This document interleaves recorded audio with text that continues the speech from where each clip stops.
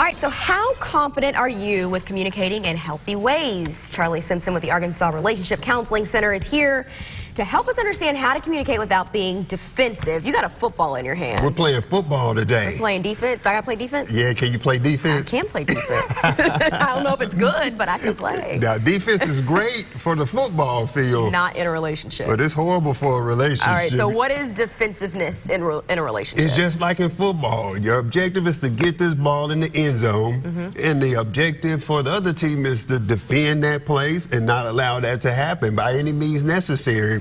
You're going to counter the offense, you're going to come up, you're going to rebuttal, you're going to think of ways that I can make sure that this football doesn't get in the end zone and that the other team win. You're not on the same team. Well, I'm hoping the Razorbacks are able to do that this week. Yeah. We're hoping. We do hope that. But the same thing happens in relationships. I hear my partner's perspective, and then automatically I'm just starting to get ready for a rebuttal to come back and defend my perspective. And rightfully so. Both people want to be heard in a relationship. Yeah. And if I'm hearing my partner, I want my partner to hear me.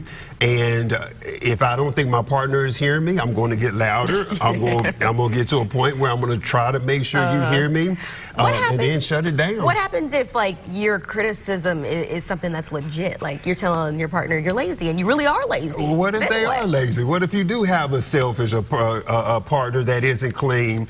Those things are perfectly normal according to the research. We know that there are certain perpetual problems, but your objective is to communicate that in the healthiest and most gentle way possible. Either you're going to communicate it from the frustrations of the selfishness or your partner's laziness, or you're going to find a different way to express those feelings in a way to where your partner will not become defensive and they'll be able to hear you much better. Okay, what if you do, like, hear that criticism, though? How do you not become defensive? That's hard. That's hard. If I hear my partner tell me I'm selfish and negative, I'm going to want to defend myself. But sometimes couples are in a good place to where they can hear a criticism.